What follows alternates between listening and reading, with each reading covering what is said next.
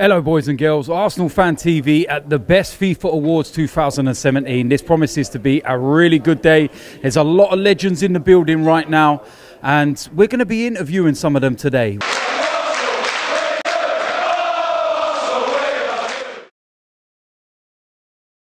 And I am with an England legend, Peter Shilton. Thank you for joining us. No, it's a pleasure, pleasure. Arsenal have always been one of my favourite clubs.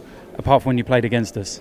Well, I mean, obviously, when you're in opposition, you know, you're never never your favourite team either. But obviously, we wanted to beat Arsenal. But I think it's always been a great club, well-run club, well-managed club. Yeah. Now, getting into the FIFA awards, the goalkeeper awards. 3 goalkeepers nominated, 3 world-class goalkeepers: Buffon, Navas, and Manuel Neuer. Who is the best for you? Well, first of all, it's great to see goalkeepers getting an award. I think you know, it's a very important position in a team, and I think I would like to see Buffon get it. I've always been an admirer of his, and he's had a terrific career. And yeah, I think he probably just shades it. Yeah. And lastly, England. Now, you was between the sticks for England for a very long time. You know what it takes to keep the #1 spot. And there is a debate at the moment over who should be England's #1. Joe Hart, he is playing again for West Ham, but he's not covered himself in glory over the last couple of years. What's your take on the current England situation and goalkeeper? Do you think that Southgate has to persevere with Joe Hart, or does someone else get the chance?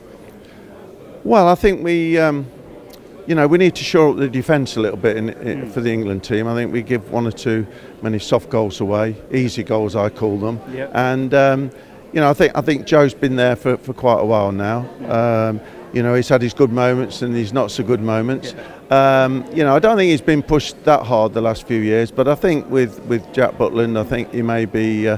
You know, he's got a lot of improvement in himself still, and you know, I think you know, there's a big competition there now. I think, you know, we can't go to the World Cup with just you know, Joe Hart's experience. We need obviously other keepers to get games between now and then.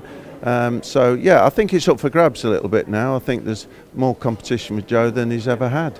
Okay, well, it's been an absolute pleasure, Peter. Thank you very much. Nice.